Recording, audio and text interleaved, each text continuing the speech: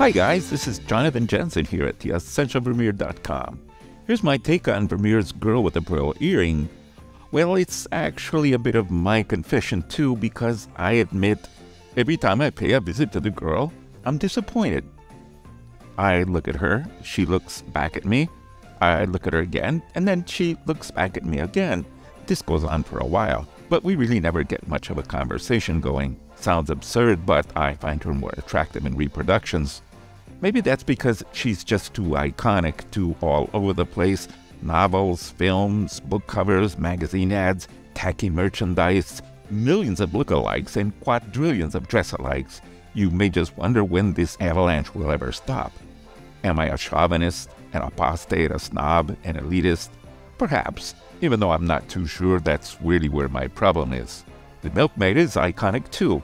I've stood in front of it so many times and gawked at it for so many hours on my monitor, it seems impossible there's anything left to discover. Until I stand face to face with a real picture again. The last time that happened, at the Rijksmuseum Vermeer retrospective, I was speechless. The painting glows with its own light. It's the closest thing to traveling in a time machine back to a sunny 17th century kitchen in Delft. To be perfectly honest, I prefer the Metropolitan's study of the young women, if you may, the girl's spiritual sister. Yes, she's anything but a public favorite, but her dreamy lunar beauty, her midnight luminosity and infinite tenderness shuts me down. And despite the picture's deceptive simplicity, it's one of the most sophisticated examples of painting technique in Vermeer's entire oeuvre. The touch is simply beyond delicate. I'd love to see the two pictures hanging next to each other. Unfortunately, that won't happen anytime soon because she has to stay put in the Metropolitan. But if we could, I bet we'd discover she's just as fascinating as her iconic sister, and that the two pictures belong to each other, like the Earth and the Moon. Well, dream on, Jonathan. Anyway, this video is about the girl. The girl with the pearl earring may have looked quite different when it sat on Vermeer's easel 350 years ago. When it was rediscovered in 1881, it was in a dreadful state, mauled by aggressive overcleanings, extensive retouching, and who knows what else. The once lively texture of the painting surface has been flattened by hot irons used to reline the canvas. The cheeks have probably lost a bit of pink glaze, and here and there, the transitions between light and shadow seem a bit harsh. The dark line that divides the lower edge of the jaw from the neck strikes me as a trifle overdone. A faded glaze or two would have probably made the turban seem a little bit rounder. And Noir's house has recently discovered behind the figure, Vermeer had painted a green curtain with broad sweeping folds, degraded into the dark murky gray that we see today. She even had some eyelashes. So, how would the painting have looked? Obviously, it's impossible to say, but how could I resist? Here's one of my late-night Photoshop fantasies. Don't take it too seriously. So, who was she? She looks a little bit like the muse of fame in the art of painting, but then again not all that much. I find much more convincing lookalikes in the girl reading a letter at an open window and the woman in blue reading a letter, or even the two androgynous faces of the girl with the flute and the girl with the red hat. You may see things very differently though. Extracting likenesses from painted heads is tricky business. People tend to disagree, often quite passionately. It's hard to say how old she is. This isn't really too surprising. Although she looks astoundingly real, her features are highly generalized. There's really not much of a nose, just a soft shadow cast to its right. It's there because you know it's there, not because you really see it's there. And her expression is even more uncertain. If you read through the small mountain of literature dedicated to the picture, you find her described as avid, generous, sensual, childish, seductive, innocent, coquettish, sincere, erotic, wistful, all-engaging, oblique, beguiling, and yearning, or perfectly objective, patient, idealized, classical. The amazing disparity of interpretations may be the key to the painting's immense popularity, somewhat like a Rorschach inkblot test which reveals who you are rather than what you see. A number of art historians credit this as one of Vermeer's highest poetic achievements. his ability to create apparently straightforward and self-explanatory images that somehow awaken the different inclinations and personal experiences of each spectator. Could she have been the painter's daughter? Well, Vermeer did have various daughters. We know their names, but we have no idea what they looked like, or even if they cared about painting. But if you insist, the only viable candidate is Maria, born around 1654. Art historians date the picture between 1664 and 1667, so she would have been 10 to 13 years old when her father made the painting. But like every other person who modeled for Vermeer, there's not a single document that connects the girl's face to a name.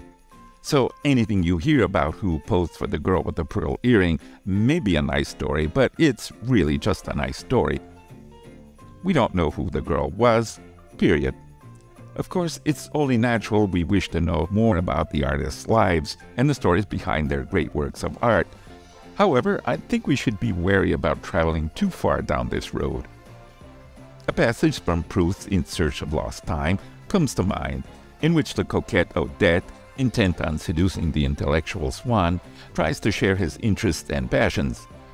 Knowing he was writing an essay on Vermeer, she inquired whether the artist had suffered for a woman, whether it had been a woman who inspired him. When Swann confessed he knew nothing about it, she completely lost interest in the painter. And I think there is a flip side to the mantra, anything that brings people closer to art must be good. It's true that the novel and film Girl with the Pearl Earring brought the painting to the attention of millions who had no idea it ever existed, but I believe at a cost. According to the most trustworthy research, Vermeer's wife Katharina shared at least 22 years of her life with the painter and bore him 15 children. In order to follow Katharina in her faith, the painter converted to Catholicism, a life event that would not have been taken lightly in 17th century Protestant Netherlands. And she probably posed for at least 4 of his most tender renditions of female form and psyche. His mother-in-law, Maria Thins, supported the artist and his ballooning family steadfastly and kept them afloat in the time of the ruinous war with France, which had financially brought the painter to his knees. Peter van Rooyen, and perhaps even more so his wife Maria de Knut, were the principal enablers of Vermeer's art. They had purchased nearly 2/3 of his known output and bequeathed the painter with a sizable sum of 500 guilders, granting him the freedom to paint as he pleased. No other client-patron relationship in the Netherlands seems to have been so close or so productive. Instead, many of those who were inspired by the film but doubt no further, perhaps the majority, will remember Van Rooyen as a lecher, Maria de Knut as submissive to her husband Ogre, Maria Thins as the Wicked Witch of the West, and Katharina, a self-centered narcissist, utterly incapable of comprehending the significance of her husband's art. She even attempted to destroy the girl with the pearl earring. Of course, imagination is a big part of what art is all about, but unless managed with care, imagination can lead us quite far away from what Vermeer intended to say and blindside us to the debt of gratitude that I think we owe to those who played such a constructive role in Vermeer's artistic development. Furthermore, the identity of the model may not have been particularly important to Vermeer because the painting isn't a portrait, or at least a portrait in the 17th century sense of the term. Portraits in Vermeer's times were made for posterity, a part of the family heirloom, stylish but sober projections of pride and social position, by far the most conservative category of painting, averse to experimentation and innovation. The quest for the most accurate likeness possible overrode any other concern. So the everyday garment, the slightly outlandish turban, the departed lips and the bared teeth and the girl with the pearl earring would have immediately disqualified her as a portrait. Try as you may, you'll probably never find a portrait of a Dutch woman with an open mouth. So it's out of the question. The girl with the pearl earring was not made as a portrait. Then what is it? Well, a Dutchman of the time would have immediately recognized it as a tronie, a now defunct term that refers to heads or faces. They were meant as studies of particularly interesting characters, gestures, or expressions, an old man, a young woman, a Turk, a dashing soldier, and so on. Garments that looked foreign, antique, costly, or simply curious were of interest for their own sake and offered opportunities to show off painterly techniques. Despite their popularity, the Trony, however, wasn't a particularly esteemed category of painting. As far as subject matter goes, the Trony was really near the bottom of the ladder, above scenes of tavern brawls or animal paintings, but below portraiture or pictures of mythological or biblical subject matter. It's precisely that loose anything goes character that made the Trony extremely popular for both painters and art lovers. And although Tronies were usually done from live models, whether acting a part or sitting as themselves, the actual identity of the model was unimportant. By the way, when Vermeer painted the girl, he may have had in mind similar works by the Brussels painter Michael Sweerts. The candor, the immediacy, and sensitive handling of light in Sweerts' Tronies suggest a reasonable kinship. Sweerts occasionally painted figures with turbans too, but he generally painted commoners like Vermeer's girl. And how about that pearl? By now, specialists have agreed it was a fake, made perhaps of varnished glass. A drop pearl of similar dimensions would have rivaled those of the most illustrious pearl of the world, La Peregrina, discovered in the mid-1660s, worn by European monarchs and eventually acquired by Richard Burton for Liz Taylor for the modest sum of $11.8 million. So Vermeer's pearl would have been astronomically expensive, wildly out of reach of his limited financial means. But we can't exclude it was invented out of thin air, because if you get up close enough, from what a distance appears to be a pearl sweetly dangling in the penumbra is actually 2 dabs of paint and a bit of smudging. There's no clip that fastens it to the ear, no outline, you can't even see the pearl's body, like the one we see in The Mistress and Maid. Just a thick blob of white paint that reflects light from an unseen window to the left, and a comet-shaped smudge of light gray below, which reflects the dimmer light of the young girl's white chemise. And that's it. The most illustrious pearl in the world is just 2 dabs of sticky paint. If that's not magic, really, what is? Important for understanding Vermeer's intentions, we should keep in mind Tronies were produced for the open market and sold on spec in the painter's studio, and they were cheap. In an auction of 21 works by Vermeer held in 1696, 2 decades after the painter's death, the milkmaid, which is about as big as the girl, was sold for the respectable sum of 175 guilders. That's 5 times more than a work described in the auction catalog as a Trony in antique dress, uncommonly artful, which some art historians believe is the girl. So is the girl with the pearl earring a masterpiece or not? It depends on how you think. In 1911, only 30 years after the painting was rediscovered, Edward Pleach compared it to nothing less than Da Vinci's Mona Lisa. After generations, it's still referred to as the Mona Lisa of the North. In 1921, she was the star of the Great Exhibition at the Paris Jules de Paume. In 1929, she was reproduced on the cover of the catalogue of an exhibition of Dutch painting at London. The painter Jan Vet later wrote, "More than with any other work by Vermeer, it looks as if blended from the dust of crushed pearls." In 1979, Edward Snow dedicated 3 pages to it in the prologue of his Vermeer monograph. In medieval times, a masterpiece was a work produced to obtain membership of a guild or an academy, but by the 1660s it began to be used as we do today.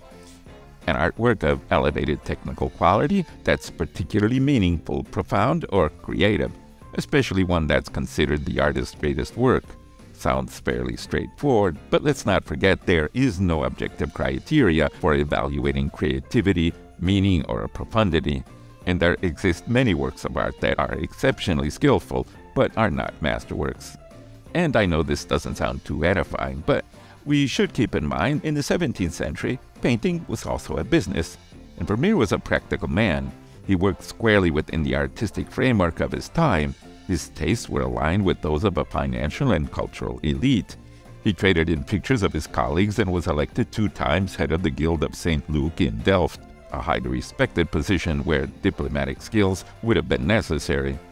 On the side, he did business for his mother-in-law and managed an inn inherited from his father. So even though Vermeer's aspirations were sky-high, his feet were firmly attached to the ground. When he sat down at his easel and began to paint the girl, I seriously doubt he was banking on creating a masterpiece, much less a planetary icon. I'd love to see the look on his face if he could see the queue that snaked around the Fifth Avenue Frick collection, waiting patiently to catch a glimpse of his trony girl in a special exhibition. It's more likely his aims were to study a particular light on a particular girl dressed in a particular way, and make a sellable painting that would allow him room to experiment with a looser, more abbreviated technique, and perhaps take a short vacation from his incredibly labor-intensive interior scenes, which demanded months of unremitting application.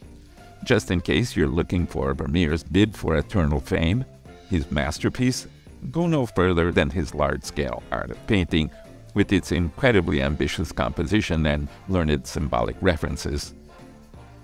So in the end, what is and what isn't a masterpiece really boils down to who thinks a work of art is a masterpiece.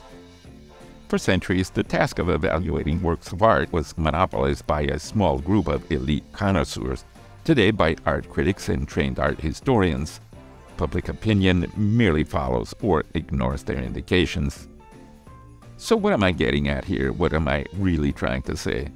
Of course, I'm not trying to tell anyone one of the most beloved paintings in the world is not a masterpiece, because a masterpiece must meet some sort of canonical standard. We are, after all, in the 21st century, and at its most fundamental level, most of us believe the appreciation of a work of art remains an individual and highly subjective experience. But the iconization of the girl may have blown the painting out of proportion.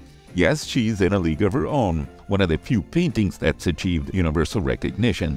But I believe this has to some degree distorted what were probably Vermeer's intentions, and perhaps even the painting's artistic merit. Luckily, it's unlikely she'll wind up anytime soon behind a bulletproof glass meters away from visitors' eyes like the Mona Lisa. The Mauritshuis is not the Louvre, and The Hague is not a global art mecca. There are still many times you can have the painting all for yourself, at least at The Hague. So let's try to keep it that way, and take one less selfie and perhaps one more look at the picture, and a nice long one. Thanks a lot for listening. I hope you enjoyed. Jonathan Jansen here at theessentialvermeer.com.